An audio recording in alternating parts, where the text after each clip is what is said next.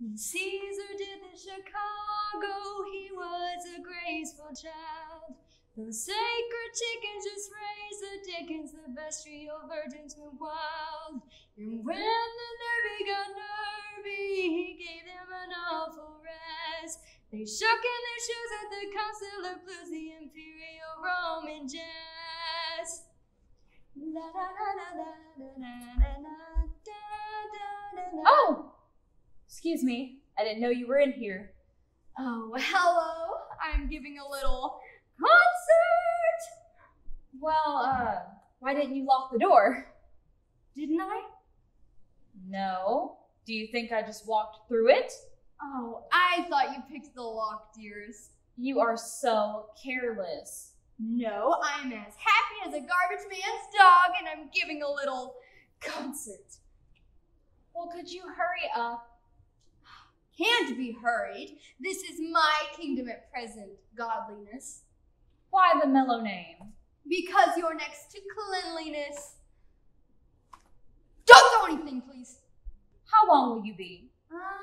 No less than 15 or more than 25 minutes. Well, as a favor to me, could you make it 10? Oh, godliness, do you remember a day in the chill of last January when one Julie, famous for her Easter rabbit smile, was going out and there was scarcely any hot water?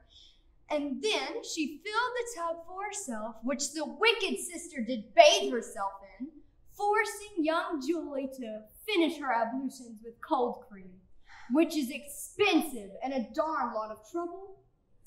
Then you won't hurry. Why should I? I have a date.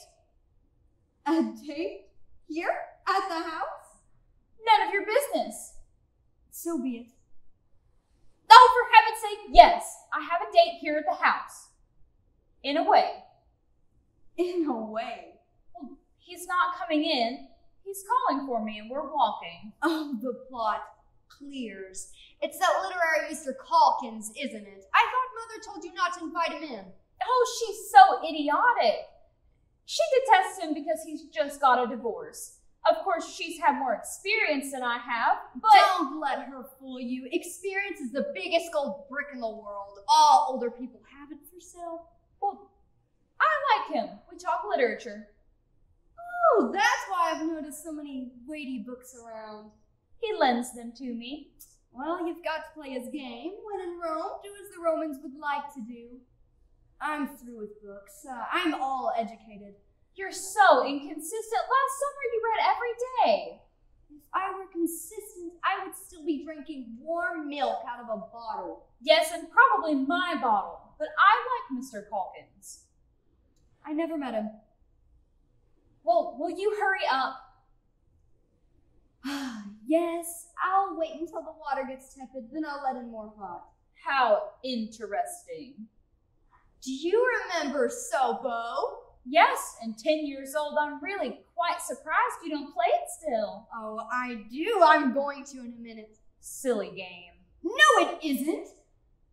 I bet you'd just forgotten how to play it. I have not. You fill the tub all full of soap suds, and then you get up on the edge and slide down. That's only part of it. You have to do it all without touching your hands or feet. Oh, what do I care? I wish we'd either stop coming here in the summer or get a house with 2 bathtubs. Well, you can get yourself a little tin one or use the hose. Oh, shut up! Oh, leave the towel. What? Leave the towel when you go. This towel? Yes, I forgot my towel. Why? You idiot, you haven't even a kimono. Why, so I haven't. How did you get here? I guess I whisked here. You know, a white form whisking down the stairs and... Why, you little wretch! Haven't you any pride or self-respect? Oh, lots of both. I think that proves it. I looked really well. I'm quite cute in my natural state. Well, you... I suppose I should have been, a native or a pagan or something. I don't really like clothes. You're a... Last night, I had a dream that One Sunday at church, a little boy had a magnet that attracted cloth. He attracted the clothes right off of everybody. Everybody was shrieking and crying, carrying on as if they had just seen their skins for the first time. Only I didn't care. I just had to pass the collection plate because nobody else would. Do you mean to tell me that if I hadn't come, you would have gone back to your room unclothed? Natural is so much nicer. Oh, suppose there had been someone in the living room. There hasn't been yet. Yet? Good grief, how long? Besides, I normally have a towel. Golly, you ought to be spanked. I hope you get caught. I hope that when you come out, there's a dozen ministers in the living room. And their wives. And their daughters. There wouldn't be room, answered Clean Kate from the laundry district. Fine. You've made your bathtub. You can lie in it. Hey, I don't care about no kimono, but please at least leave the towel. I can't dry myself off on soap suds and a wet wash rag. I won't humor such a creature. You're going to have to dry off the best way you know how. Why, you can roll around on the floor like the animals that don't wear any clothes do. Animals? Fine, get out! Huh.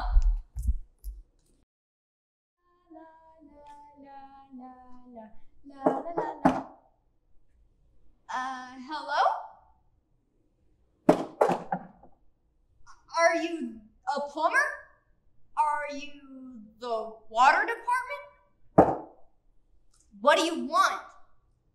I believe you're a ghost. Are you? Look, if you're a plumber, this is a mean trick. Turn the water on for a fellow. Don't argue. I want water. Water. Water! Someone fainted? Oh, jumping cats! Water's no good for fits. Who said anything about fits? Well, you said something about a cat jumping. No, I didn't. Well, whatever. We can talk it over later. Are you ready to go out, or do you still feel that if you go out with me just now, everybody will gossip? Gossip? Would they? It would be more than gossip. It would be a regular scandal. Here, you're going it a little strong. I mean, your family, they might be somewhat disgruntled, but to the peer, all things are suggestive. So come on. You don't know what you ask. Do you imagine we'd have, I don't know, a crowd following us? A crowd? There would be a special all-steel buffet train leaving New York hourly.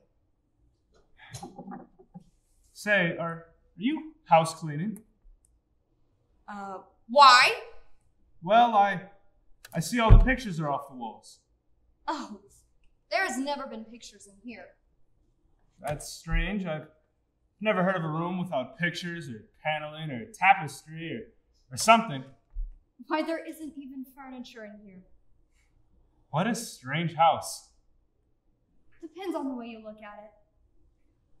You know, it's kind of nice talking to you like this, when you're merely a voice. I'm rather glad I can't see you. Yeah, me too. So, what are you wearing? I guess it's sort of a pinkish white. Is it becoming to you? Very. I've had it a long while. But I thought you hated old clothes. I do, but this is a birthday present, so I sort of have to wear it. Pinkish white. Well, I bet it's divine. Is it in style? Very. Quite simple, standard model. Oh, what a voice you have. How it echoes. Sometimes I seem to close my eyes and see you standing there, far out in a desert surf. And as I plunge towards the surf, water stretching on both sides of you, as you call, what was that? Did I dream it? Yes, you're quite the poet, aren't you? No, I do prose. I only verse, but only when I am stirred. Stirred by a spoon. You know, I've always loved poetry. I can remember to this day the very first poem I learned by heart. It was Evangeline. That's a fib. Did I say Evangeline? I meant to say the skeleton in armor. I'm a lowbrow, but I can still remember my very first poem. It had one verse. Parker and Davis sitting on a fence, trying to make $1 out of 15 cents. Are you growing fond of literature? I like it when it's not too ancient, complicated, or depressing. Just like I like people. Not too ancient, complicated, or depressing. You know, I've read enormously. I remember just yesterday you were telling me you were growing fond of Walter Scott. Oh, Scott! Yes, I've read, Ivanhoe and the Battle of the Mohicans. Isn't that by Cooper? What? You're crazy! Ivanhoe is? I guess I should know. I've read it. No, the Battle of the Mohicans is by Cooper. Oh, what do I care? I like O. Henry anyways. You know, I don't even understand how he wrote all those plays or books. You know, he wrote most of them in prison. The Ballad of the Reading Gaol he made up in prison. Oh, literature.